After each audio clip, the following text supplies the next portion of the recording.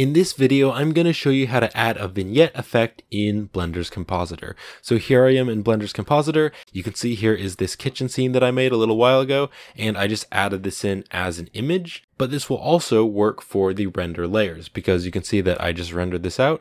This is my pumpkin tutorial. So whether you're adding in an image or using the render layers, this will work for both of them. So what I'm going to do is press Shift A and I'm going to search for a box mask.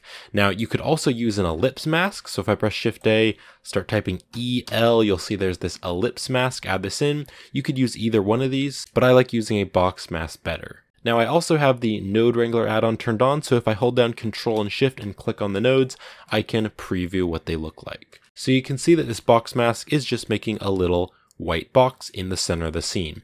What you can do, if I just make this a little bit bigger, you can see if I just change the width and height, it's going to change the size of the box. I can also hold down Shift while I'm moving these, and that way the movements are going to be more sensitive. And I'm just going to make a box pretty big. I'm just going to leave a little black border around the edges, but most of it is going to be white. Now this doesn't really look like a vignette right now, but what we're going to do is blur it so that it's a little bit dark on the edges and then it kind of blurs out to white. So I'll press Shift A here. I'm going to search for a blur node. I'm just going to drop the blur node right in here. And then if I click and then drag down and then move this value, I can change the blur. You can also click, drag down and let go, and then just type in like 300 or something. That's a little bit too big. I'm going to type in maybe 200. So how we add this into our image now is I'm going to press Shift A and search for an alpha over node. I'm just going to drop the alpha over node right in here. So what I want to do is I want to have this image of the kitchen render and I want to mix that with the vignette effect. But where the white is, I want it to be the kitchen, and then where the black is, I want it to get black. So how I'm going to do this is this image here, I'm going to plug this into the bottom one, and then this top one here, I'm going to make it black. And then to tell it where it's going to be the image and where it's going to be black, I'm going to use the box mask. So the blur right here, just plug it into the top one. Now if I Control Shift and click on this, you can see what it's doing.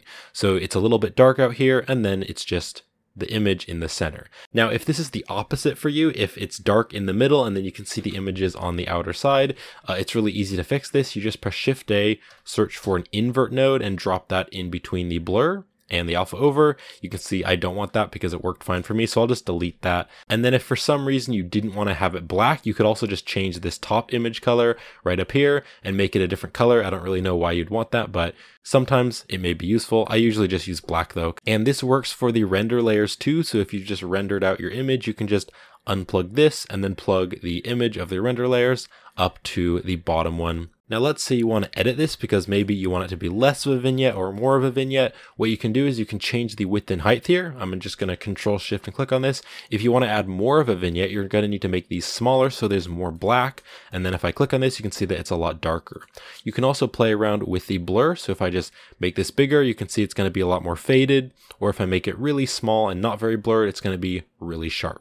So you can just change it to your liking. And then I'm also going to show you what the ellipse mask looks like. If I just plug this mask here up to the image, if I Control Shift and click on it, it's just a kind of a circle oval. So I can do the same thing, just drag this out. It's pretty much the same exact workflow. Now you can see it's blurring it, and if I click back on this, this is what it's doing. Now most of the time I don't really care to use the ellipse mask because you can see it's really black right here and then it's just white here. So I like to use the box mask instead, but there may be cases where you want to use the ellipse mask. And then to save your image, what you can do is go to the rendering tab, and then right here, this is the render result. We want to see the viewer node. So just click on this, click on viewer node, and then you just go image and save as, and just save that like a regular image. Thank you for watching. I hope this video was helpful, and I'll see you in a future video.